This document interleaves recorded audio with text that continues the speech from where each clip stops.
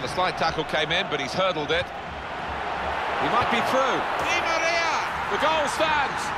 The players won't, but the supporters are starting to celebrate now that their team are actually in the lead on a day when they only need to draw to go up. Yeah, and that's the danger, isn't it? You see the fans' celebration, and you can lose your concentration a little bit when you're on that pitch, but you just cannot afford to do that. That is a very difficult skill, a volley of some venom. Yeah, if you get it fractionally off, it goes high and wide, but he got it spot on.